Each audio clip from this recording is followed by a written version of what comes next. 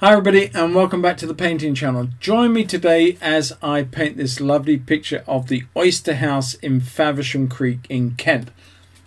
Let's roll that intro, let's see what happens.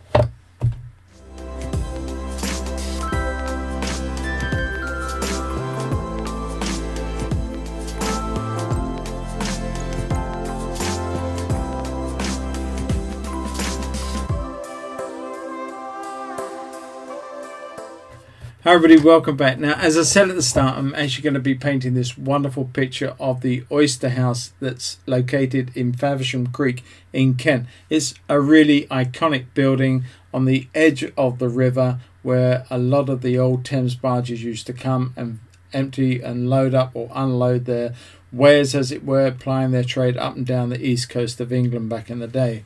Now, I'm going to be using ink and wash as a technique. Now it's really hot in here tonight and you can see from my face just how hot it is, and that also caused me one or two problems when it comes to doing the washes on this painting. Now you'll see those in all their glory, warts and all, and I'm not hiding anything from you. So you'll see them, you'll see how I got out of them and how you can correct those mistakes. And one more thing, this is what we're actually going to be drawing with. We're going to be using some Atramentis ink, which is located in this little cup, and we're going to be using a cherry stick that I've grabbed from the garden, sharpened it out into a makeshift quill or pen nib, and that's what we're going to be using to do tonight's ink and wash. And we're not actually using any pencil to start it off anyway. Now, as always, the reference for this will be over on my Patreon for you to download freely. You don't need to be a patron to do that, but download it and have a go at this one yourself. And if you've access to a few sticks in the garden, then just sharpen one up with a sharp blade and have a go at this. It's a whole heap of fun, and it does make for total irregularity with your mark making and does create some wonderful gestural marks. So it's well worth having a play with that idea instead of having the regular type of pens that you can always get a hold of and give you that absolute spot on mark whatever line you try and make. So anyway, before I go rabbiting on forever, let's get into this and let's see exactly how it happened. Catch you soon. Okay everybody, let's get underway and let's see how this turns out. It is, as I said at the start, quite a bit of an experiment. There are several reasons for that. One, I am using just a piece of old stick from the garden that I've sharpened up into a makeshift pen. And I used to do this many years ago. In fact, for so many years that I care to remember, I used to carry around a sharpened bamboo. And this is just a similar sort of thing. Now there are many people out there already doing things like this, so it's nothing new, but the idea with using a piece of stick that you've sharpened is that you can, if I get you a couple of others out, that you can make different nibs, you can make different ends. This one hasn't been used yet, but you can see how blunt that end is on that one, from very sharp to very blunt. And you have options, because when you have a prescribed pen, when you use something with a fixed nib, say 1/2 inch or 1/2 millimeter nib, it will deliver the same line from there to there or anywhere on this paper. There is no room for error, there is no variation to such or to a degree. So the idea with this one is to have a little bit of fun with the ink, and I'm already very dirty as you can see, and I haven't even started. But never mind. Now let me just talk you through this. Now these are fairly inexpensive oil painters medium bowls that you can put spirit in, or you can put linseed oil in and seal them up. Now they're not very expensive, but you've got to be aware. I bought two of these and one of them has failed. It leaks and it's got to go back as a result of that. But what I've done is, and this is not my idea at all, I actually got this off of another YouTuber recently, whereby they soak the ink. Now I've got a little bit too much ink in there, to be fair, but they soak their ink in some lint gauze, not lint gauze, just gauze, and you just dip the pen into that and it stops the ink from splaying all over you, so it's not a bad idea. And with this drawing, now this is the well-known Oyster Bay house in Faversham Creek, in Kent, and it's resident to many boats, as you can see in the photograph. And I've painted this several times. I've actually done an ink and wash of this in the past, but what I'm trying to do, and I have no idea if this is going to work, trust me, this is totally an experiment, but I'm not going to go in with the drawing with the pencil. I'm just going to go in with the ink and just see what happens. And I'm sort of looking at the back, and I'm just going to put a tap down and just make a start.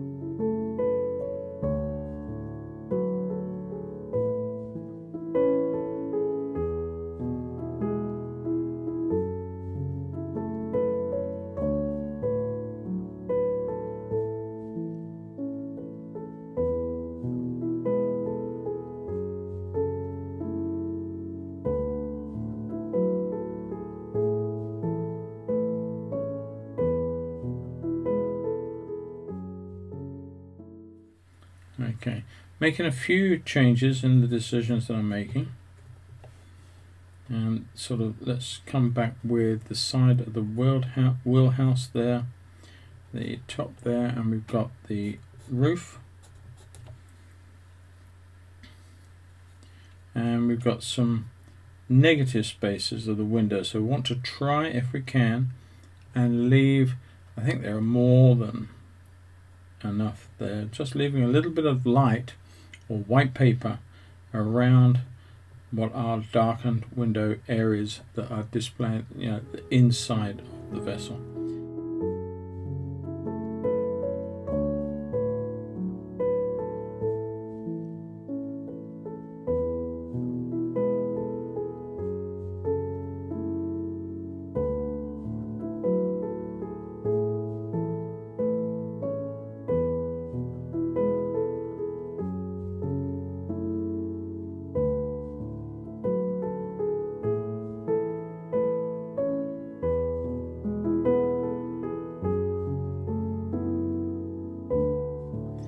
Bring that down through here. This is the return of the building.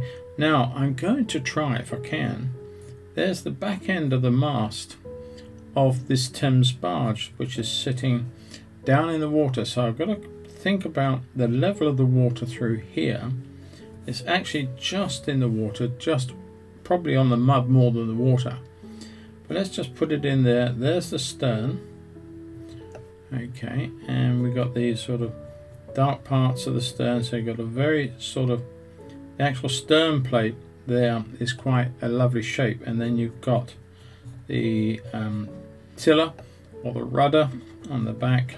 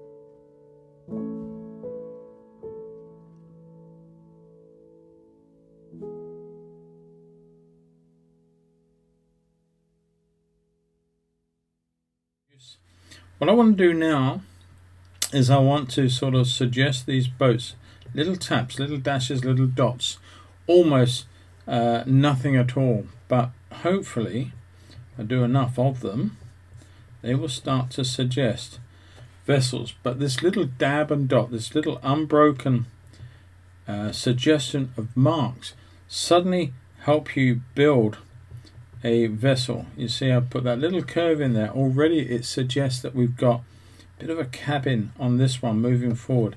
Behind this one we can do the same on this one. Just building little bits of information as we go along the river. Now through the back here there is all sorts of things happening. I think what we've got here is an awful lot of boatyard stuff in the background here. So bring that mast down on this one. We do have a vessel, a large yacht. In fact, we have several up through here. So there's a large yacht through there.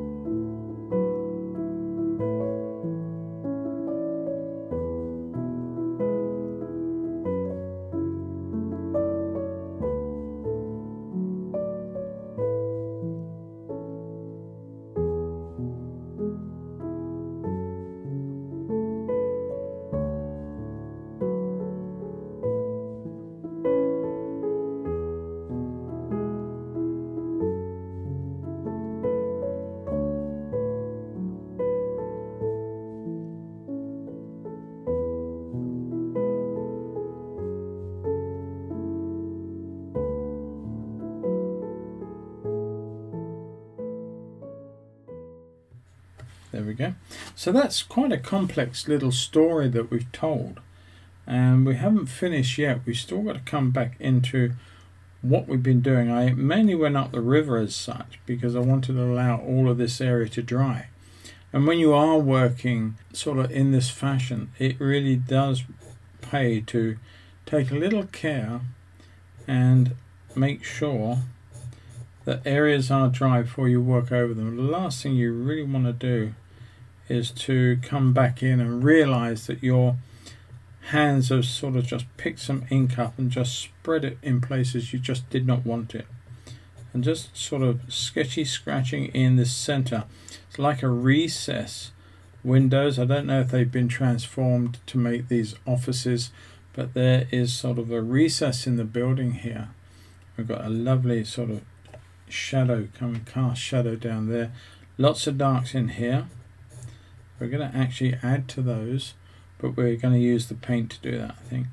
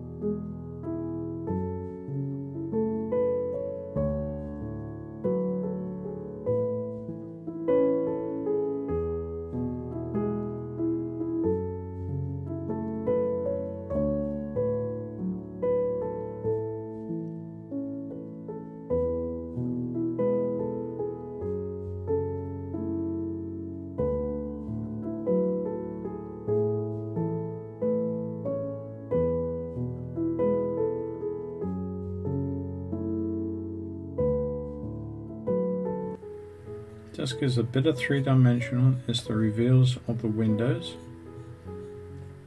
And if you've got something wildly out, then's the chance to just change what you see to reflect what you need to be. Alright, so what we've got here is we've got some little bits of reflections of our vessels. I'm going to start with This one, we've got that significant dark in there. I've deliberately left a little bit of light in there to put a little section of brown, that lovely red brown of the sails. I'm going to put in the back there, and then we've got this sort of ripply shape.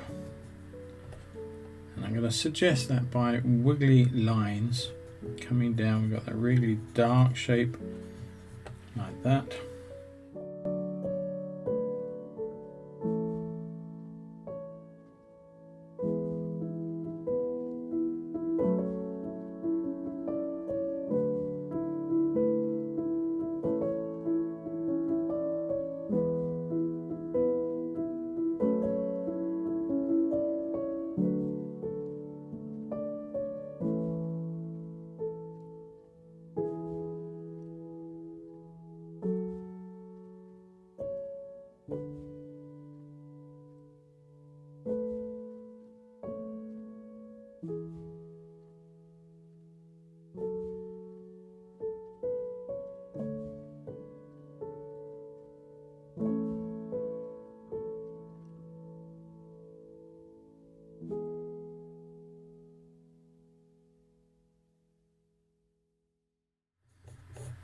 And make sure that they are sort of coming down underneath the object, but they should actually be pointing to me a little bit, because I am seeing them from my source, my position. I'm just going to run that through there. I think that's pretty much it. A few darker marks just to create some eddies in the water. Maybe checking back up here, we've got quite a bit of dark here on our vessel, and it is quite dark under its waterline there. It's coming up to the back, so we need to put that in.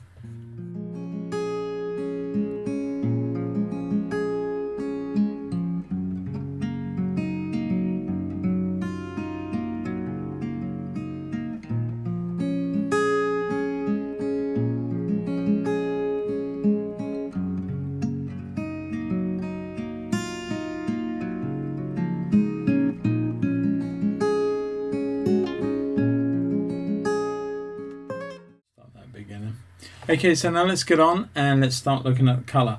I did use the spray bottle on all my colours about 20-25 minutes ago just to set them up, and so they are sort of activated and ready to release pigment more easily. Got two brushes, that's all I'm going to predominantly use tonight. I think is a larger round and a smaller round. I happen to have them handy, and first and foremost, then, what are we going to do? We're going to go in with the sky.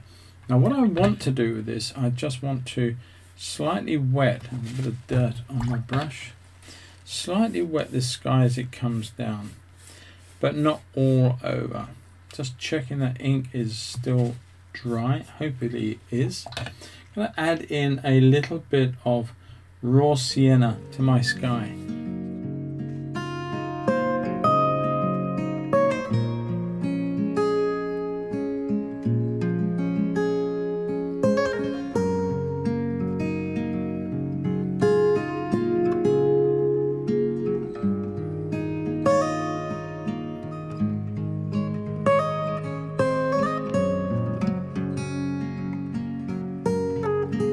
Now I'm struggling a little bit. It's so hot in here tonight. We are experiencing yet another heat wave, and so it's causing quite a bit of an issue with the drying time. So I'm going to come around, I'm going to leave that around some of these shapes here and take that off to the edge. But it's going to cause me, I can see there are drying lines already causing me an issue, and not a lot I can do about that. I have to live with that, I think, and if I go back in, I know I'm going to regret this. I can't, I'm procrastinating, and it's going to cost me if I do that. So I am going to go back in, put a stronger colour in through there, turn this upside down very, very quickly, and use some blue. And I'm just going to backwash this all the way out to the top. So by re-wetting this area, ideally, in the argument should be that I should have used a bigger brush and mixed more colour up before I got started. So it's very fundamental error on my part.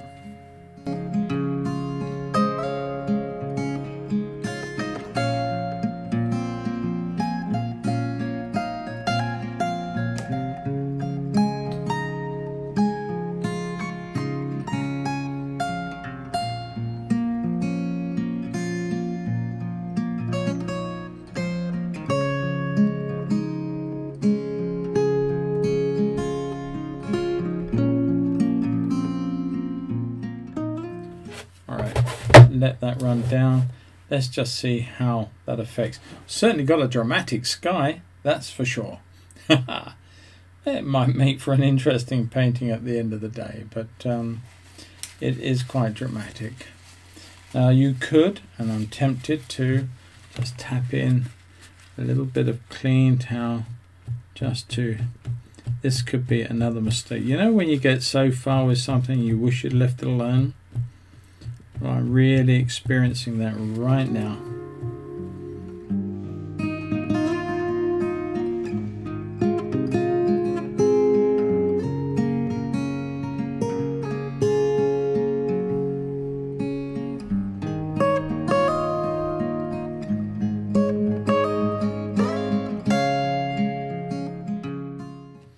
Okay, when all else fails, and I'm getting to that point where I'm sort of looking a little bit gloomier at this whole thing, what I'm going to do is spritzer it out, as people call it, or in my way, I call it just spraying out the problem, getting rid of it, using a damp towel just to clean off. Let this dry out. Once it's dry, then we have another second go at it. Just let it dry out. Take any excess water away. As long as you're using a clean towel, you should be fine with this.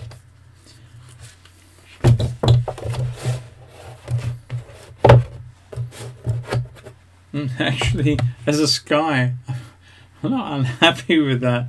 It, yeah, maybe that was the answer all the way, was to literally make a big mess and then try and tidy it up with a little bit of a spray bottle action. But I think we got away with that. I'm thinking I want to put in a little bit of blue, and while it's still fairly damp, I think I'm just going to suggest the odd bit of blue sky into some of these clouds, and hopefully we may have made a bit of a recovery.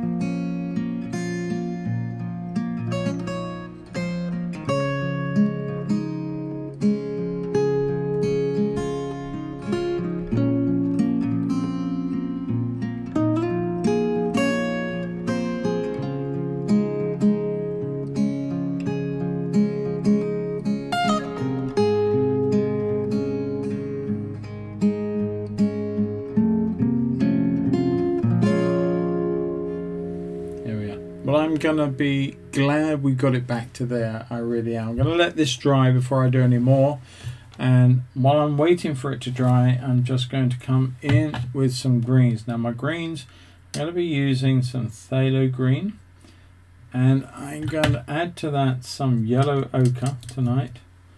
Add those two together and see where we are with the green. Now if you're not sure, then please always take a little odd piece of paper with you and just tap it on and just see how green that green is. It's a little bit too, should I say, a little bit too greeny green. And that may be a little fresher green, and I'm going to go with that one. So all I'm going to do in this case is just put in a suggestion. I'm going to come back in with a bit more ink further on, but I just wanted to put in a suggestion of this shoreline.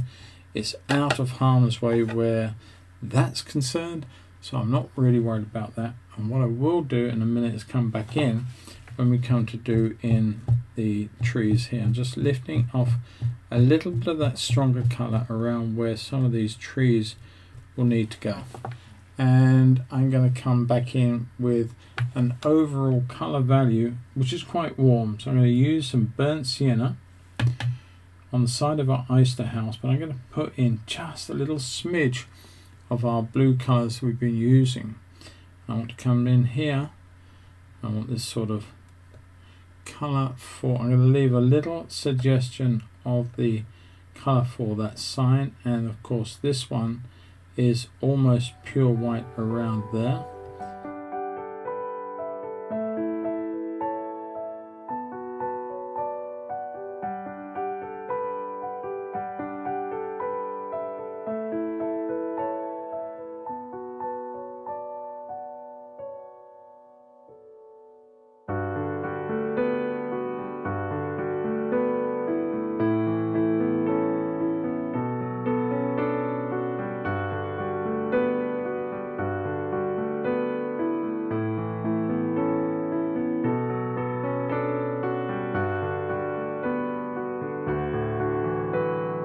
Come in with this lovely blue color, a little stronger, and I'm using my Payne's grey. It gets a little bit rustier and redder down through this part of the vessel, so that little drop in of color will help convey that feeling of that rust in there. Let those two colors just work together, and they will granulate a bit, but that's absolutely fine. So continuing to work on this side, I'm going to come in with a little bit of ochre, and I just want to put in a base color to our wall of our harbour wall, as it were, or the wharf, or whatever you want to call that.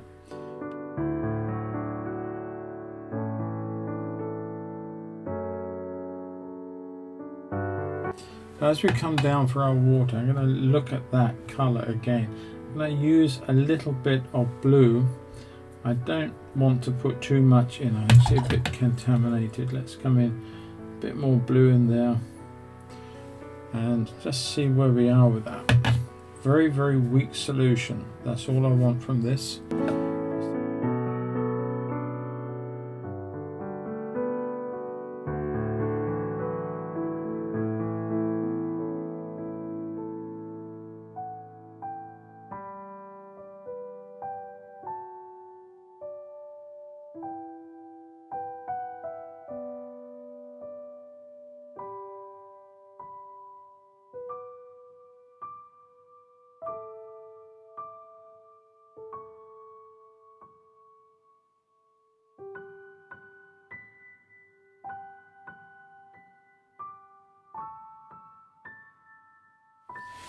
And make a lovely phthalo blue colour, tap of cobalt into that too, fairly strong, don't need too much of it, but fairly strong colours, because I want to put in, looking at where my boats are and just in my yachts, I just want to put in the odd sort of shape, suggesting there's a little bit of blue in here from one of those tenders there.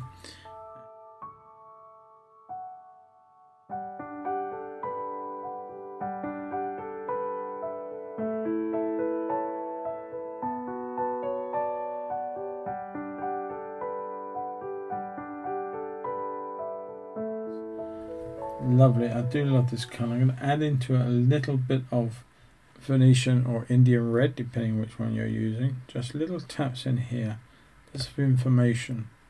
Little darks in there, little passages, that little taps between areas of light and dark, but they add to the whole thing. And that's all we're doing, we're just building all this little bits of information at the back here.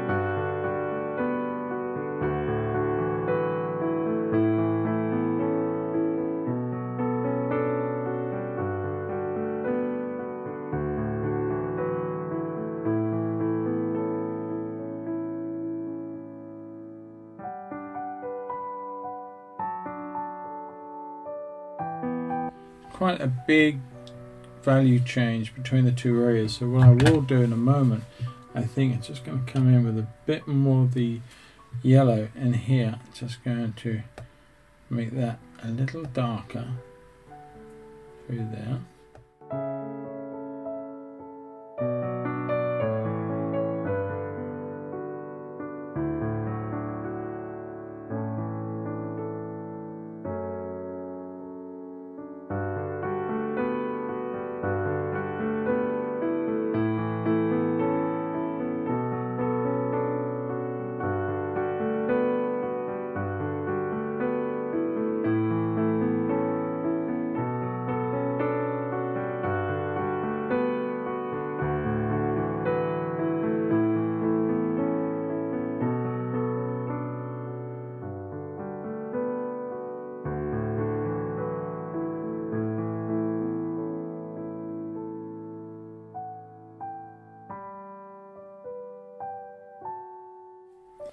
That does that quite nicely. I'm going to put a bit of red, bit of burnt sienna into that. I'm just going to run that along the bottom part where the boat is sitting on the mud. Just going to drop a little bit of indigo, almost neat, just give that lovely dark line right on the mud there.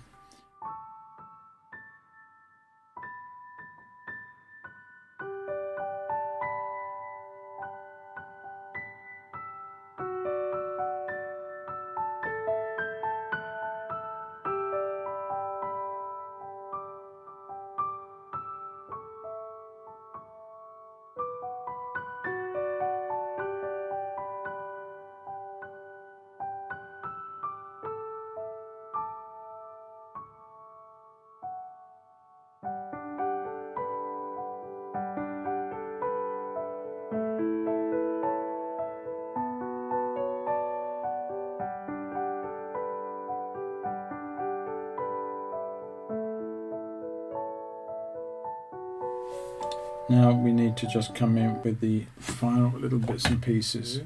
Use a little bit of sienna, a little bit of the raw sienna, burnt sienna. Just going to come in, see if I can influence that light through there. Just to suggest the sails that are folded up on this vessel. Now not too strong a colour in here. So I'm just going to bring that down, and this is just the reflections of what's up there. Now again, you can mess them about just as I did just now. Just play around with them or leave them as you feel. I quite like them sort of very understated. I'm just going to come in here and just put a little bit more information into some of these.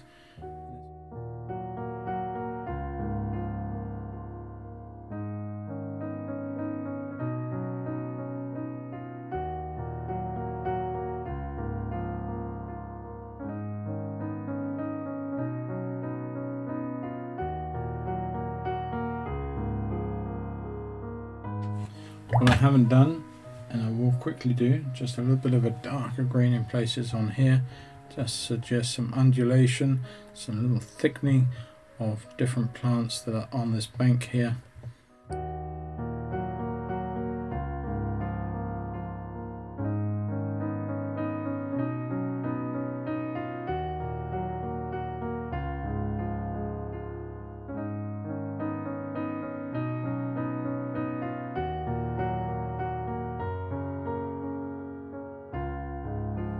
Okay, so this is drying off fairly nicely, and there are just one or two finishing touches I want to do.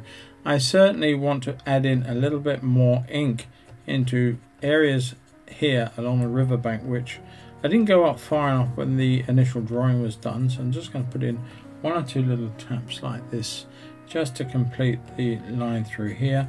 So we've got lots of bits of information, lots of little scribbles.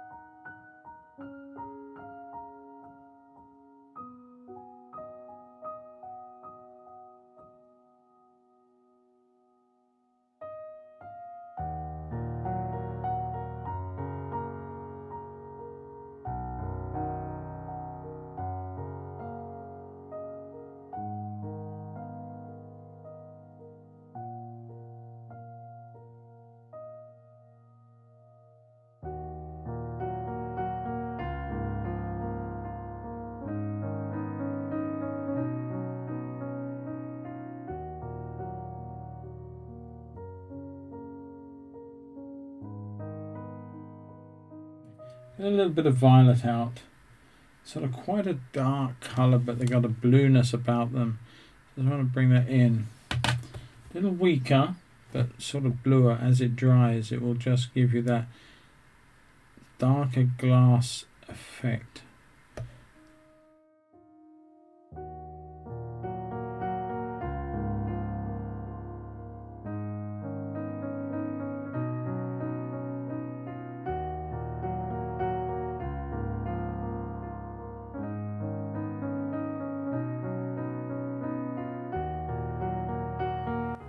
Put in a few bits of information like across the back here, a little bit of light on there, one of the ropes that are going up through there.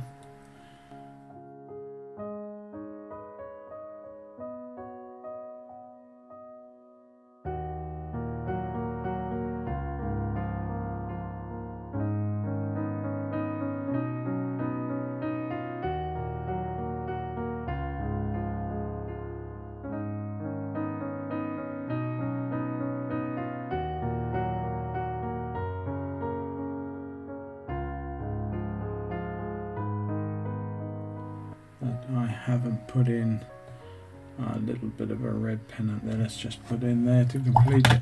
Alright, now we are, I think, done. Okay everybody, one picture of the oyster house in Faversham Creek finished. I had a lot of fun doing it, but I always say that, but it's actually very true. I really do live for my painting and enjoy creating art as often as I possibly can. And what excites me even more is being able to film it and create work that hopefully you're going to enjoy, get something from and learn from to take on with your own work. Now for me, that also means giving you all the warts as well. When something goes wrong, I don't want to cut it out. I want to show you what I did, where I went wrong, and how, if I possibly can, how I put it right. And tonight's video was no exception to that. I made a few fundamental errors, stupid errors, and also the heat of the evening has not helped. You can see by my face how hot it is tonight and so humid. We're in the middle of another heat wave, and it didn't help when it come to the drying time of the papers. So I didn't actually calculate for that when I started the sky off, but we made a big error and I think I got out of it quite nicely. But that all said and done, if you've enjoyed this, then please give it a thumbs up and also subscribe to the channel. I've noticed that only about half of those people that watch my videos are actually subscribed to the channel. So if you enjoy it, then please subscribe, because it doesn't cost you anything to do that. But what you're actually doing is helping promote the video within the algorithms of YouTube, and that means that a lot more people around the world get to see my videos, thanks to your support and helping promote those videos to other people. So that would be awesome. And if you've got any comments and thoughts of stuff you'd like me to paint for the future, areas, you know, whether you like a lot of the sketching that I'm doing at the moment, yes, that's great, I enjoy that, but I want to make sure that I give everybody a rounded sort of proportion of painting videos. So if you like other stuff, please let me know, and only by letting me know can I sort of plan for the future and give you guys what you're looking for. So with that all said and done, don't forget there is that Patreon. While you're over there, take a look at it. If you want to get involved, you'll be so welcome. It doesn't cost you very much, from as little as $3 a month, and there is no time period that you're constrained to. You can opt in and out as you wish to. Now with that all said and done, before I keep waffling on, and I'm liable to, I'm going to wish each and every one of you all the very best. And don't forget, nip out in your garden and find yourself a stick suitable, or several of them, sharpen them up, and just enjoy the process of creating art, creating paintings. Have fun with it. That's what it's all about. Take care until the next time. All the best. Bye bye.